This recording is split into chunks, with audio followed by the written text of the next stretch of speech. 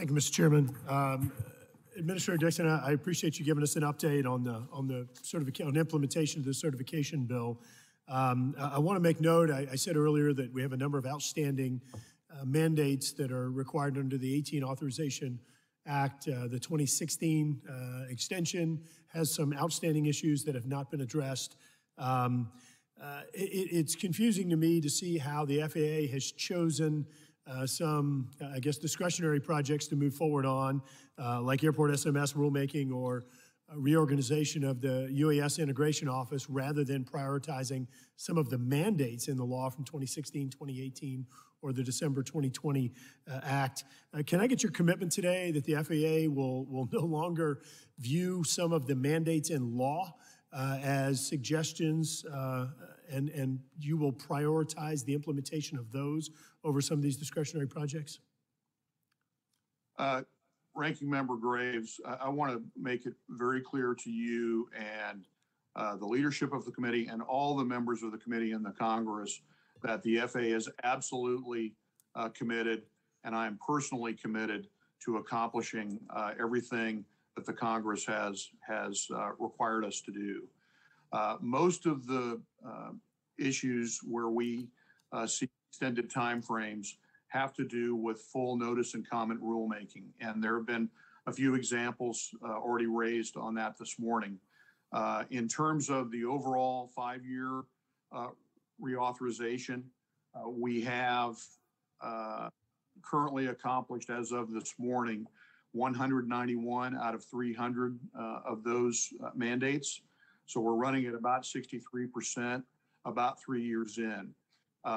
About a quarter of those remaining are the rulemakings, which have extended timelines in many cases, depending on the complexity of the issue. But I absolutely respect the role of Congress, and we take that direction extremely seriously. I push my team very hard on this. In fact, when I arrived at the agency, some of the first questions that I asked about was why some of these things are taking so long. Administrator, I've got a few other questions. If I can just get a commitment from you that the law is going to be prioritized over these discretionary projects, that would be great. We will always prioritize the mandates that we have from Congress. Yes. Thank you, Administrator. Administrator, earlier this year, full committee ranking member Sam Graves and I sent you a letter regarding some concerning comments out of EASA. Specifically, the Director General Key said, quote, that they were moving away from the established practice of relying on the FAA for certification of U.S. aircraft. As you know, and as indicated in our letter, this does violate some of the bilateral agreements. In the response that you sent us, you indicated that you would be monitoring some of the EASA activities to determine if there were any violations of that agreement. I just wanted to ask quickly if you've seen anything out of EASA that appears to violate the BASA, the bilateral agreement we have with the Europeans. The short answer is I have not seen any violations of the bilateral agreement. It continues to be foundational to the relationship that we have, and that was reinforced this summer.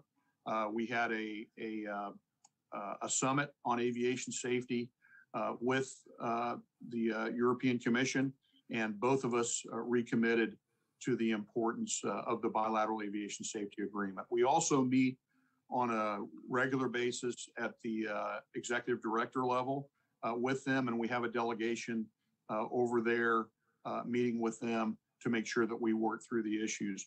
I think it's important also to emphasize that there are somewhat different administrative and review processes between the two authorities, and so that's why we'll see sometimes delays on one side or the other as we make decisions and validate each other's process. Thank you, Administrator. I just urge you, please remain vigilant there. I think this is an important issue. Changing gears a little bit, in the FAA's 2022 budget proposal, there are several actions related to the reorganization of the FAA's Office of Investigations and the Office of Investigations and Personal Responsibility, or OPR. The only action that was in the certification bill is directed the FAA to rename the office.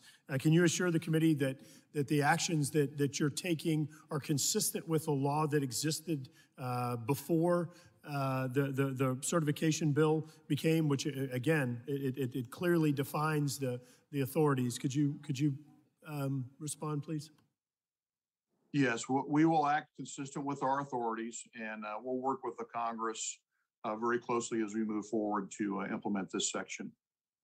Thank you. And I'm out of time, so I just want to quickly state for the record that it was not Congress's intent to transfer primary investigative authority for whistleblowers retaliation to the Office of Audit and Investigations, or AAE. Instead, as the law clearly states, AAE may investigate allegations of whistleblower retaliation only if another office like OPR, the Inspector General, or the Office of Special Counsel refers to them. In the interest of time, I'm going to yield back and convert this into a question for the record, but I did want to make that clear in the record of the hearing. Yield back.